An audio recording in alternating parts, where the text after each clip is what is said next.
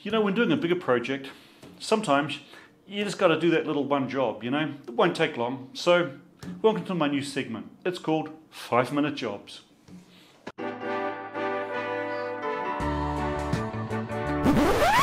My 3D print time lapses suck. It shouldn't be that difficult to do a decent one, like those cool ones that Wild Rose Builds does.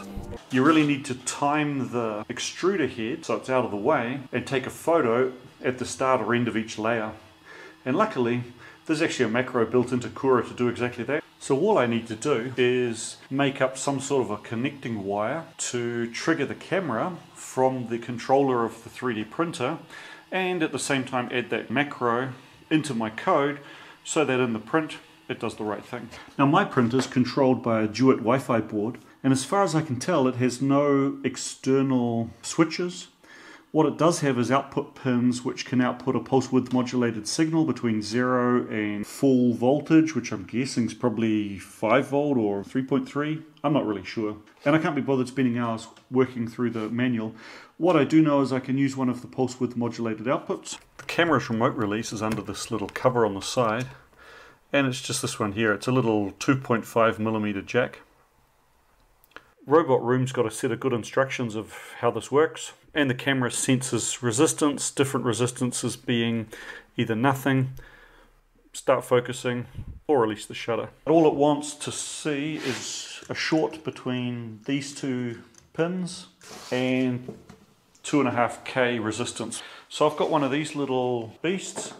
It's going to take the pulse width modulated current, switch the micro switch, and I'll just put my little resistor on the output to the camera. Should be a 5-minute job, huh? Now a lot of people do this wirelessly, but I really don't see the point.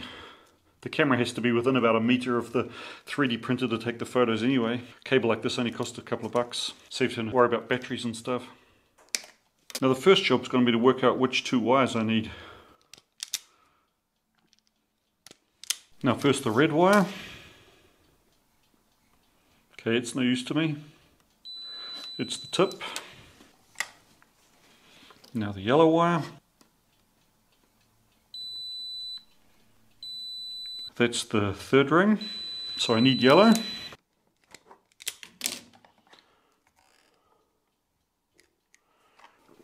And now black. Okay, so black and yellow are the two I want. Since I don't need the pre-focusing, I'll just go straight for switching a 2K resistor through between ring 3 and ring 4 and see if that works. A few minutes later. Okay, well that failed. That didn't work at all. I'll have to think about it. 3 weeks later. Since it didn't work just shorting the two pins, I figured maybe the problem is that the camera's not looking for a transition from an open circuit to 2K. When you push the shutter button, then it should transition from 36K to 2K. So I faked the 36K with a 100K and a 51K in parallel. Gives me about 33 or so. That seems to work. And now when I push the button, it takes a photo. It also starts and stops the video. So that's then my wiring diagram. This is my plug that goes into the camera. I'll put the two resistors to make my roughly 36K across them. Put the 2K resistor in series with this micro switch.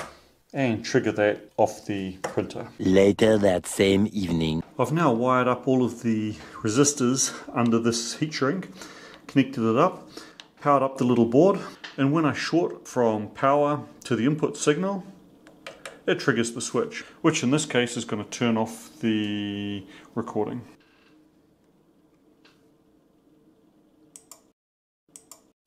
And touching it again restarts it. That whole trigger system's working. Now I just need to connect it up to the power supply and the input signal of my printer.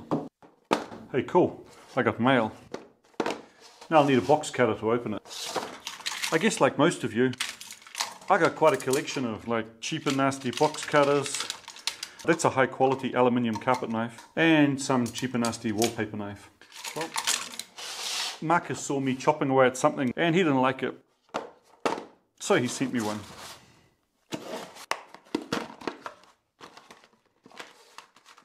So there we have it. Rather than mucking around with this crappy little plastic knife, Marcus has donated two of these really nice Japanese metallic knives to the cause, which lock, don't slide around, high quality, Thanks very much, Marcus. I appreciate that. Now I know that this whole board and its wiring out to the camera works. Next I got to get it working with my Duet Wi-Fi. So first off, it needs 5 volt power. I found a pin head here which I think was for like a control panel or something that I'm not using. It's got 5 volts on it. Next thing, I have to pick up a control signal.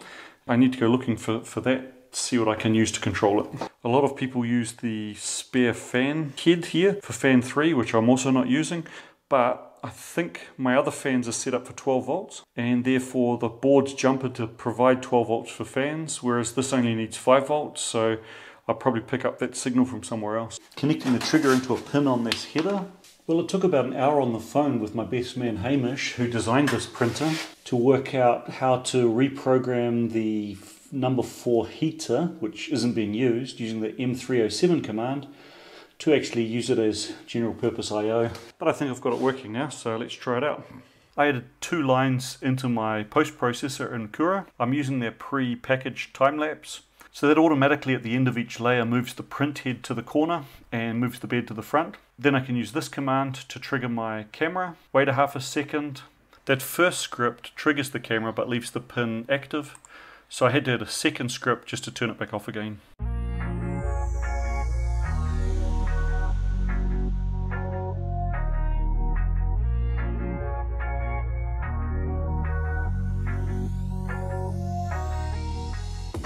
You stupid idiot!